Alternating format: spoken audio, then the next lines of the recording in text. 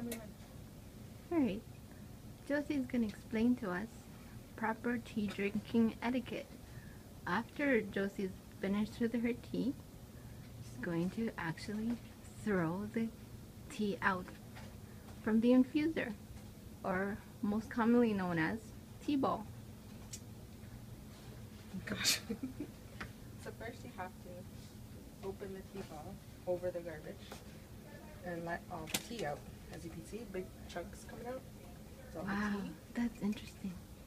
I just tap it to try and loosen it up a bit more. Once you're done that, come to the sink, open it up, and let the tea come out of the tea ball.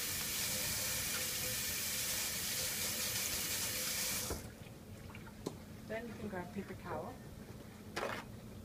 and just give it a quick dry and clean out any of the loose tea leaves that are still stuck. Then put it back in the drawer.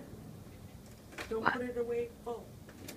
Or put it in the dishwasher full of tea, which is the reason why we've made this video. Bye!